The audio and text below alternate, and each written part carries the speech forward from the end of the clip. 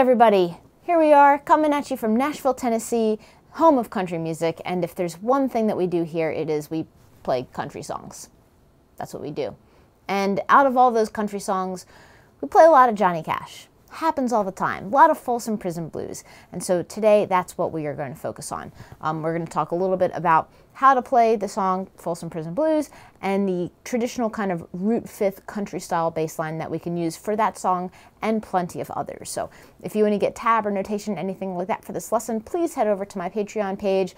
Please subscribe to this channel. You know, I really love having so many folks here that come to get bass information at this channel, and I'm very appreciative of all of you. So head over to my Patreon page if you want extra goodies. But in the meantime, we can kind of dig into this lesson.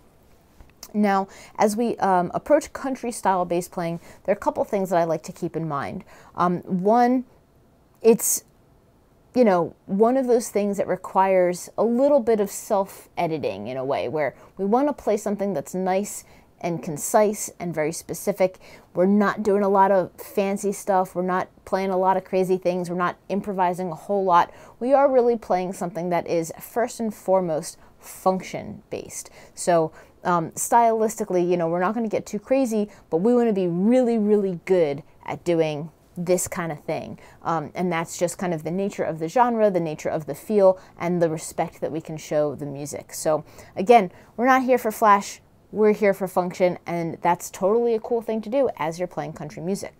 So we're going to go through this song, and we're going to take our Root-5th style line, which is very common in a lot of country songs. And to play Folsom Prison, we're going to be in the key of F. You can listen to a bunch of different recordings.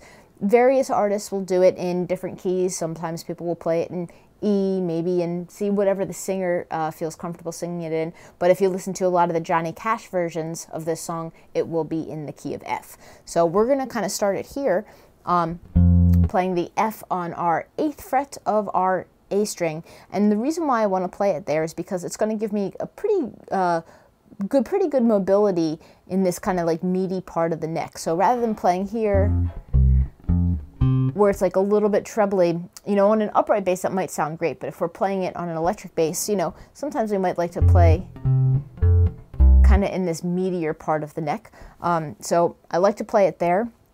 It also lets me find my 5th above and my 5th below, meaning that if we're playing F as our root note, and we kind of want to play the 5th, we can go 1, 2, 3, 4, 5. We can find it higher,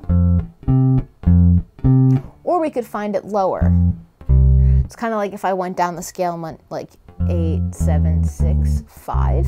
You could find it there. Or you could even kind of play up and then find the octave lower. But it's going to be right behind your root note. So the cool thing about playing country is that depending upon the key you're in, where you are on the fretboard, what chord you're on, you can kind of choose between playing the root and the 5th above the root or the 5th below the root. And that's kind of where the notion of movement and understanding the chord progression and the little bit of improvising comes in, where you can kind of choose how you want to approach that 5th. So for this song, at the moment on our F chord, we're going to play it there. And you can kind of just get the basic groove going. Root 5th.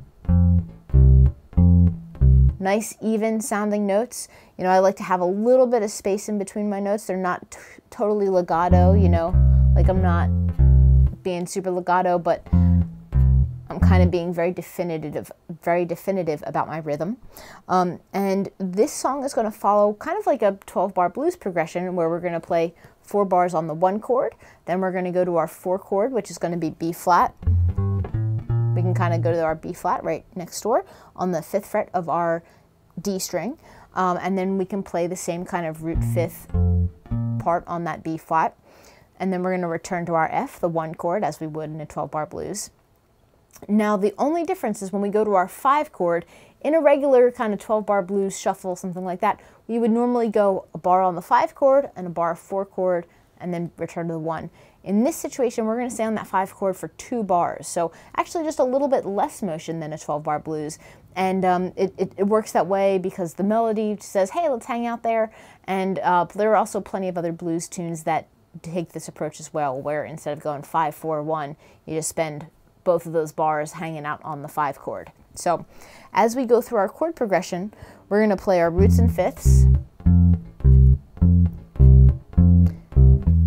I'm going to throw in a little fun note where I'm playing my root, my fifth, my root again, my fifth, and then scale degree 7, or in this case the E, and I'm going to use it to just approach my root note again. So it's almost like I'm going 7, 1, or E to F. And that just kind of sets up our downbeat. So as we play through this, one bar is going to have root, fifth, 7th, root. So it kind of just helps set up the downbeat for the next bar that we're on. And it's also just like a little color that you can add to the bass part. Here's our second bar, third bar, fourth bar. Now we're going right next door to that 4 chord, the B flat, and we can kind of approach that in the same way where we're kind of thinking about landing on our B flat. We're going to approach it from the half step below. We're almost thinking like 7, 1 as we go to that B flat. And as we're here, we're going to be here for 2 bars. So here's our second bar. And now we're going to move back. Now you may have noticed that as I've played this, I'm choosing to play the root, the fifth, root, 5, 7, 1, 5, 1, 1, and then I return to the F.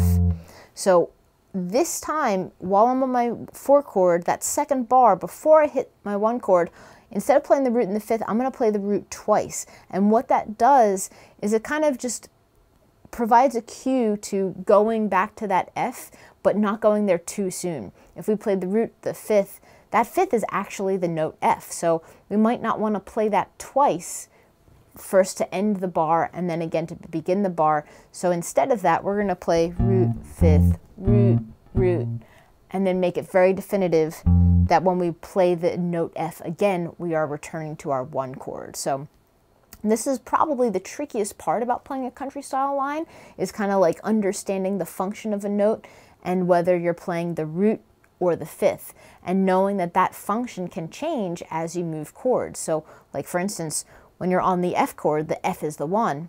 When you go to that B flat chord, the F is the fifth. So it's good to keep that in mind and be conscious of where your roots and where your fifths are and how they're functioning within your chord progression. So right now we've gone to our B flat chord, we've played 2 bars. We've returned to our 1, our F chord. We're here for 2 bars. Now I'm going to go to my 5 chord, and I'm actually going to take myself down to that lower fifth, which is the C. Now, I could go up here and I could play this, but I like going to that low fifth. The low fifth sounds really good, so I'm going to go down to the C. Now, this time, when I play my root and fifth on the C, I'm going to go and use my higher fifth. Again, this is where that little bit of improv comes in, where you can choose to play the root note and then the higher fifth of the lower fifth. Because of the positioning on the neck, I am going to choose to play my C and then the higher fifth, so I don't have to go all the way down or shift positions.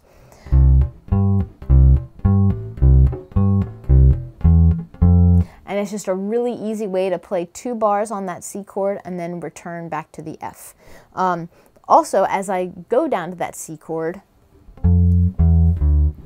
I can kind of walk the scale down. I can kind of go F, E, D, land on that C. That creates really good voice leading, makes it very conscious that we are going down to that C chord. So if we play our whole 12-bar form, it's going to sound like this.